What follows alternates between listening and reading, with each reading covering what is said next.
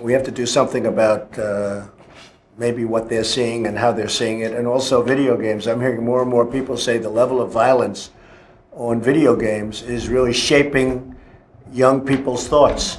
And then you go the further step, and that's the movies. You see these movies, they're so violent, and yet a kid is able to see the movie if sex isn't involved, but killing is involved, and maybe they have to put a rating system for that. And you get into a whole very complicated, very big deal. But the fact is that you are having movies come out that are so violent with the killing and everything else that maybe that's another thing we're going to have to discuss. And a lot of people are saying it. You have these movies today where you can go and have a child see the movie, and yet it's so violent and so disgusting.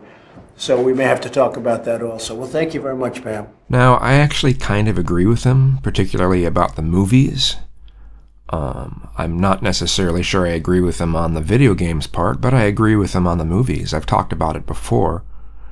There's already supposed to be a rating system, but maybe we need to revamp it.